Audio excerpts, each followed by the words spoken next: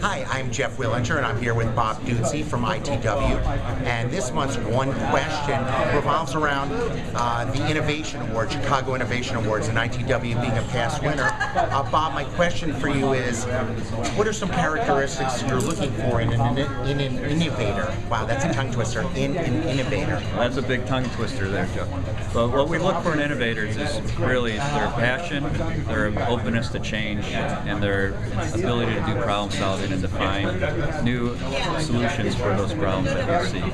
And our best innovators are ones that, right out of the box, are always looking to induce change to what the status quo is, and always looking to push the next innovation or in whatever they do within their job. Great.